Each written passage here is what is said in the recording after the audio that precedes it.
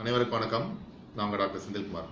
இப்போ நம்ம பார்க்க போகிற தலைப்பானது படுக்கையில் சிறுநீர் கழித்தல், பெட் வெட்டிங். இந்த பிரச்சனையானது, பெட் வெட்டிங் ப்ராப்ளமானது பொதுவாக 3 வயசுக்கு மேலே ஆரம்பிக்கும். அதாவது 3 வயசுக்கு கம்மியாக இருக்க உள்ளவங்களுக்கு பெட் வெட்டிங் இல்லையான்னு பார்த்தீங்கன்னா, அது வந்து குழந்தை, அவங்களுக்கு வந்து விவரம் தெரியாது, அதனால் அவங்க வந்து படுக்கையில் சிறுநீர் கழிக்கலாம். 3 வயசுக்கு மேலே அந்த பவல் மூமெண்ட்ஸ் அண்ட் டாய்லெட் ஹேபிட்ஸ்ன்னு சொல்லுவாங்க. மோஷன் போகிறது, யூரின் போகிறது, இதெல்லாம் வந்து குழந்தைக்கு வந்து சொல்ல தெரியணும். அம்மா எனக்கு வந்து மோஷன் வருது, அம்மா எனக்கு யூரின் வருது, அம்மா எனக்கு பசிக்குதுன்னு உணர்ச்சிகளை வந்து வெளிப்படுத்த தெரியணும். ஸோ அதில் வந்து ஏதாவது பிரச்சனைகள் ஏற்படுது அப்படின்னா, 3 வயசுக்கு மேலே வந்து அவங்களுக்கு இருக்குன்னா அது வந்து பெட் வெட்டிங் இஷ்யூஸ்ன்னு சொல்லுவாங்க. பொதுவாக இந்த 3 to 4 வயசுக்குள்ளே அவங்களுக்கு வந்து பவல் மூமெண்ட்ஸ், டாய்லெட்ரி ஹேபிட்ஸ் வந்து ரெகுலராக ஆகணும். சில பேருக்கு வந்து பார்த்திங்க அப்படின்னா 15-20 வயசுக்கு வரை கூட அந்த பெட் வெட்டிங் ஹேபிட்ஸ் வந்து இருக்கும். முக்கியமாக ஆண்கள் பெண்கள் 2 பேருமே அந்த பெட் வெட்டிங் இஷ்யூஸ் வந்து இருப்பாங்க. பொதுவாக ஏர்லி மார்னிங் ஒரு 2 to 5 இந்த டைமில் தான் வந்து மேக்ஸிமம் குழந்தைங்க வந்து பெட் வெட்டிங் வந்து பண்ணுவாங்க. இந்த பெட் வெட்டிங் பிரச்சனை ஏன் வருது அப்படின்னு பார்த்தீங்கன்னா வச்சுக்கோங்களேன், நிறைய பேருக்கு வந்து ஜெனடிக் ஃபேக்டர் ஏதாவது இருக்கலாம். அதாவது அப்பாவுக்கு அல்லது தாத்தா பாட்டிக்கு இது மாதிரி பிரச்சனைகள் இருந்திருக்கலாம், அது வந்து அவங்களுக்கும் வரலாம். அண்ட் மென்டல் டென்ஷன், ஸ்ட்ரெஸ் கூட. குழந்தைங்களுக்கு ஸ்ட்ரெஸ் இருக்கான்னா ஆமாம் இருக்கலாம். குழந்தைங்களுக்கும் அந்த மாதிரியான டென்ஷன் ஸ்ட்ரெஸ்னால வரலாம். சில பேருக்கு வந்து அந்த வளர்ச்சி குறைபாடு அப்படின்னு சொல்லக்கூடிய மூல சம்பந்தமான பிரச்சனைகள் இருக்குது அப்படின்னா கூட அவங்க வந்து இந்த பெட் வெட்டிங் ஹேபிட் வந்து இருக்கலாம். சில பேருக்கு வந்து ஹார்மோனல் இம்பேலன்சஸ் ஏதாவது இருக்குது அப்படின்னா கூட அந்த பெட் வெட்டிங் ஹேபிட்ஸ் இருக்கும்.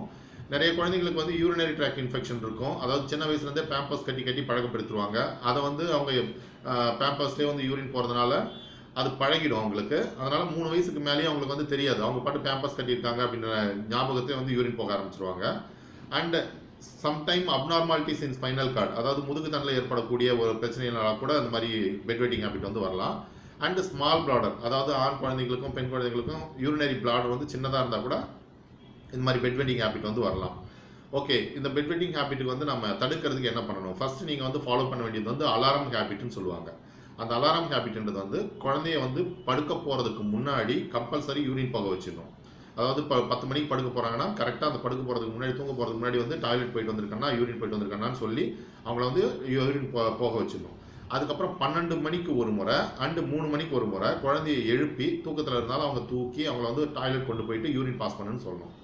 சில குழந்தைங்க இதையும் தாண்டி வந்து பெட் வெட் பண்ணும். அவங்களுக்கு வந்து ப்ராப்பரான ட்ரீட்மெண்ட் வந்து தேவை. இப்போது பொதுவாக வந்து ஹோமியோபதியில் நோயினுடைய அறிகுறிகளுக்கு ஏற்ற மருந்துகள் வந்து நல்லாவே பலனளிக்கும்.